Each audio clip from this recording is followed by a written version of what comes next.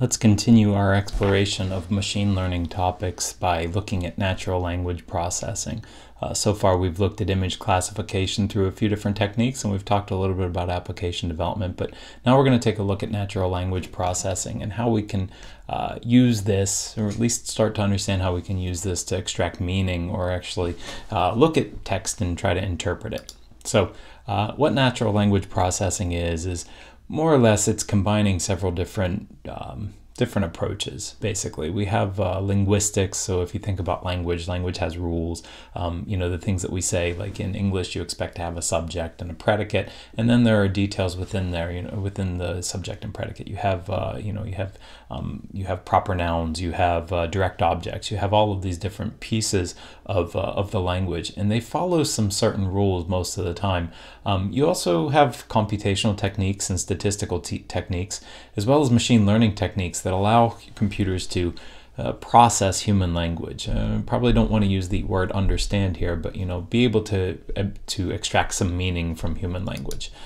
So some basic things you can do with natural language processing. One is tokenize inputs. So take text and actually build that into the pieces of text, so a sentence is made up of words, being able to identify things like contractions as a single word as opposed to, that and then an S, for that's. And, also identifying punctuation or other pieces, though sometimes you don't want to tokenize all of your inputs because there's meaning in those relationships. So, being able to separate your text into tokens sometimes loses some of the meaning. For example, you may have two words that are close together that have meaning in one way, but don't have necessarily the same meaning when they're separate or considered individually. NLP can identify the parts of speech in a sentence, can try to classify the sentiment of a sentence. Is it positive or is it negative? This is good for if you're trying to understand is a message a complaint or is it praise? You can use it for clustering or latent semantic indexing. So latent semantic indexing is basically this idea that we're trying to identify the meaning of words based on other contextual words that are nearby. For example, if you see like the word pirate, you probably would believe that has something to do with pirates, maybe in the 17th, 18th century, privateers, on the sea.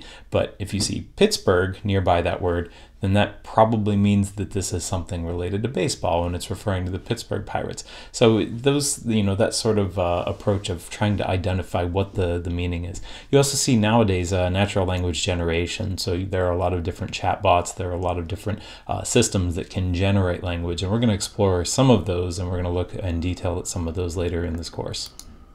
So if you go back, probably 20-25 years ago, a lot of what NLP was mostly rules and heuristics.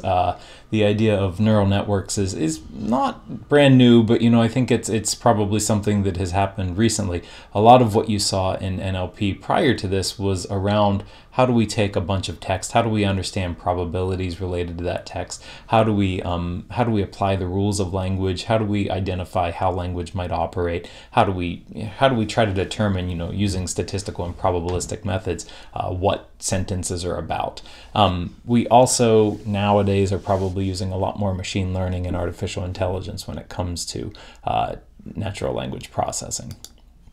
So historically, like I said, you had a lot of rules. You had manually produced, created by hand type of rules that were programmed over time. Statistical models, computational power, at some point the models got better, computational power continues to increase. So this allowed engineers and researchers to create more capable probabilistic approaches to understanding text.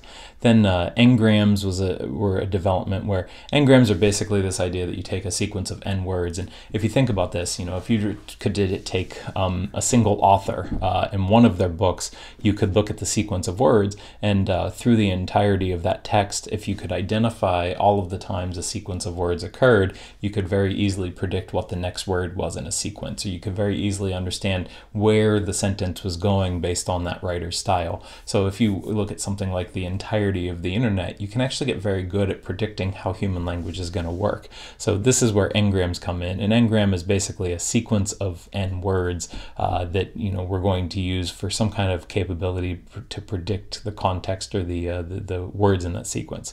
And then more recently, like I said, neural networks have improved what we can do with natural language processing. An interesting example, I just came across this. This is a New Jersey Institute of Technology page. There's this system called ELIZA. It was a very early version of natural language processing. It was built to mimic a therapist, and you can take a look at it. If you ask it a question, it's probably just going to reflect your words back to you. But even that requires some sophistication, because you have to think about how this particular system is going to understand that sentence, how it's going to understand context, and then how to actually repeat that back to you. So even in this case, you can see this is a pretty weird example, but by asking it a question, it just sort of says, how do you feel about this? What do you think is the perspective? So very much in the way a stereotypical therapist might actually handle some of your problems and questions. So you can take a look at that. I'll put the link in the description for the video as well. So if you want to get into some basics with natural language processing, some common Python frameworks and libraries, NLTK allows you to pre-process text so that you can analyze it with ML models. So basically like taking your text and packaging it, identifying, tokenization, these types of practices, so that you can then put that into, training, or use that as an input for a training model. Spacey can be used for processing and understanding the meaning that you have in text. GenSim is more for understanding what the topic is, like what's the semantic value of the text, like what is this text about. And these are all pretty simple, straightforward frameworks that you can take a look at. And you can use NLP to accomplish a variety of different purposes. You can detect spam, classify text into reasonable message and spam message, or classify text in other ways. You can use it for language translation, and there have been a lot of big developments in language translation recently, where using neural networks and the latest NLP techniques, we can do much better than sort of the rules-based language translation that happened previously. You can use content summaries. So this is something that's becoming more popular. If you have a page of text, or you have a conversation in chat, being able to summarize that content can allow people to catch up on a conversation.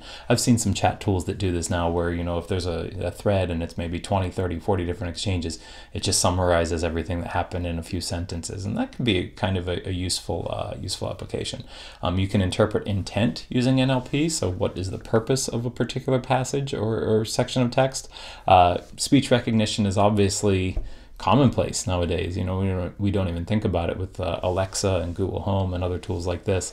And then speech to text, being able to write out words and have a computer speak them. This is an area that's gotten much more sophisticated over the last 20 years or so.